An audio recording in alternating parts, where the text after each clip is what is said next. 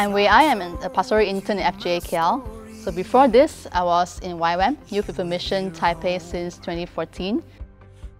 I was a student then, and I chose to stay on to staff in the discipleship school because I really wanted to see a generation of people being raised up to impact the nations and to know God. Through those years, God has given me a greater heart to see young people being equipped to know Him and to spread the word about Him.